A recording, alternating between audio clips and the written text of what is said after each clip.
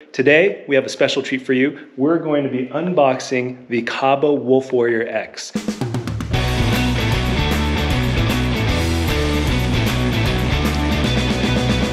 Let us tell you how we got this scooter. Before Andrew and I got serious into electric scooters, we entered this scooter contest held by Kaabo, and we came in second place in that contest, and our prize is what you see here, the Kaabo Wolf Warrior X, and we're gonna be unboxing that right now.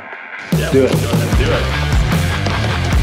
Yeah, I'm stoked about this. We got styrofoam pieces, and I was told that we actually have a really cool award. So let me open this thing up before we actually even get into the whole unboxing of the scooter. Ooh, look at this. Wow, fancy. Here it is. Whoa, look at that. Awesome, man. Thank you, Kaabo. We appreciate it. But yeah, we've got here today, we've got the Kaabo Mantis and the Wolf King. And the reason why I brought both of these is the Wolf Warrior X is essentially the baby of the Kaabo Mantis and the Wolf Warrior 11 Plus or the Wolf King.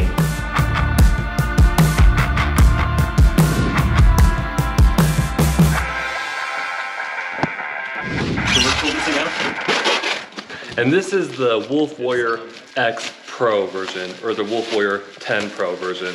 There's a Plus version, but I don't think anybody in the US is going to be selling the Plus version. From what I know is pretty much everybody's going to be selling the Pro version, which comes with the Mini Motors i3 display and hydraulic braking systems. So the Pro version has a Mini Motors i3 display, which is definitely superior to the QS-S4 displays. One really cool thing that's different about it is it's got this different design here that has that red and black accent. But it does come with the lighting system we love about the Wolf King and the Wolf Warrior 11 Plus, and it also comes with a motorcycle grade horn. These things are really loud, they're really scary, so I'm actually glad that they ended up pointing it down because bikers hate scooters anyways, but it just gives them another reason to hate us even more if we use this loud motorcycle horn.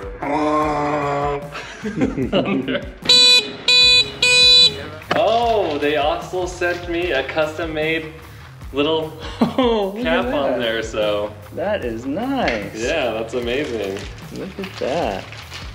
It's got the nice buttons on here that are waterproof. And then we also have some new addition to the Kaabo Wolf family.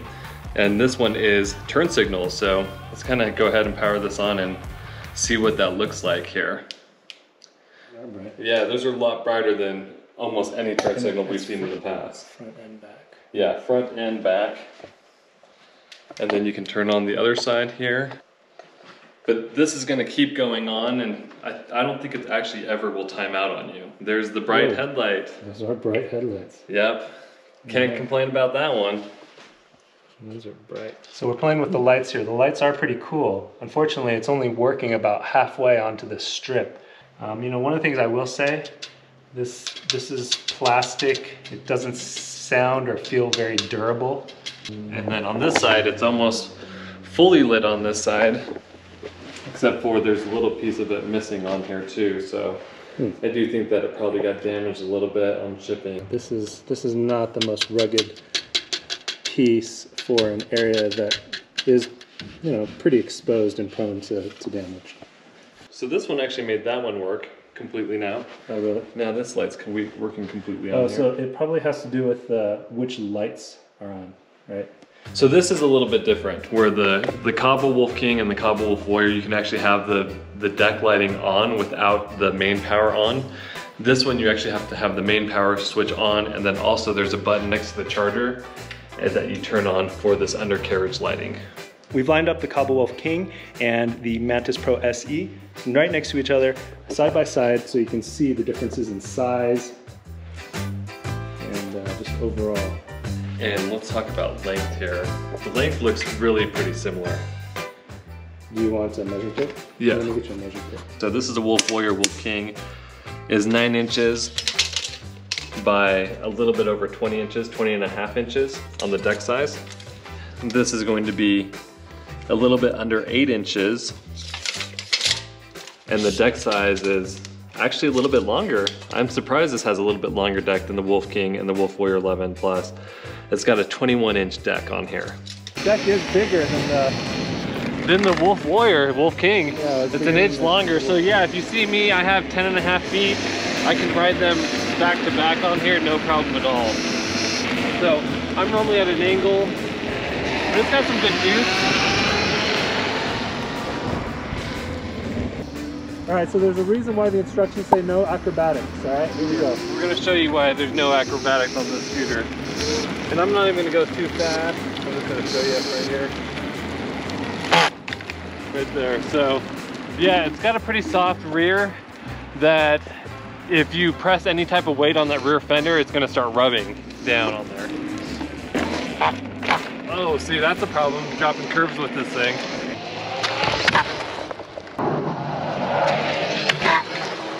So I don't know if you could hear that, but the fender is rubbing on that back tire even off of just curb drops. So even heavy Andrew, you know, he's rubbing, so we thought maybe light Jimmy would give it a try. Same thing. Even slender Jimmy was able to get it to rub. So it's not so much a weight thing, but just a design. So we'll play around with it. We'll see if there's some settings or something we can adjust to prevent that rubbing. All right, let's keep rolling. Absolutely. Oh, see, even that little curve I dropped off on there. So the thing saying no acrobatics, it's right. But I would say dropping off a curb is not so much an acrobatic. So I like that it's got a really big deck. I like that it's got 2 forks on it. But the rear fender, that is probably the biggest problem I've seen with it. But I do love the heavy duty kickstand that's on there. That is a rugged looking kickstand. It's really nimble. That is one cool thing about it. And the throttle's not too crazy. So on the Mantis or the Wolf King or the Wolf Warrior 11 Plus, as soon as you pull that, you can get the tires to fill out. We're not at a full charge, but and it's cold out. Yeah, and it's cold out, but the throttle isn't too like earth-shattering where it's trying to rip your arms out. It's really nimble, very nimble.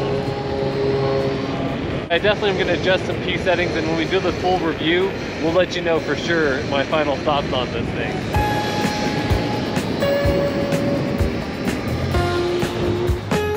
Okay, it's spring, but it's freezing cold out.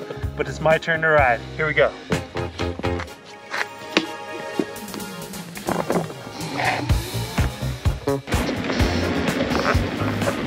All right, we've tested a lot of Kaabo scooters, and they're all kind of similar in the fact that they're powerful and they're torquey. I mean, this is a torquey machine, and Andrew loves that kind of stuff. For me, I'm more of a conservative rider. I like a little bit less torque, but you can see here I'm just trying to maintain a moderate speed, and it's tough, it's torquey. But I do like, as Andrew said, how nimble this guy is. This thing is powerful and it's light, but it's a balanced power.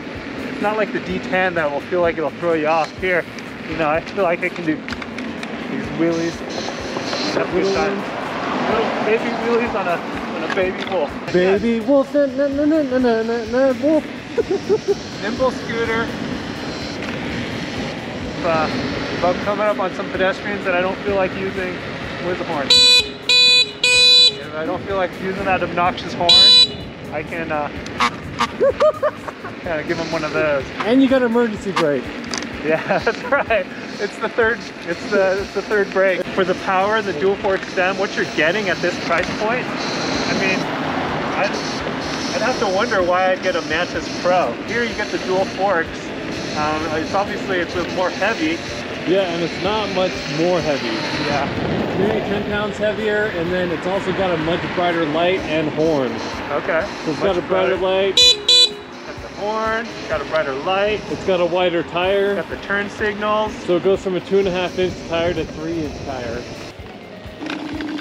I've got the turn signal on right now. Yeah, oh, that's the other thing. The turn signals are nice. They don't time out. And so if you forget to leave them on, they're just going to keep going.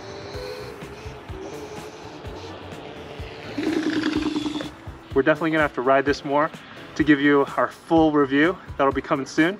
Yeah, yeah, but if you guys have any questions about this scooter, leave it down in the comments below. We'll make sure to check it out.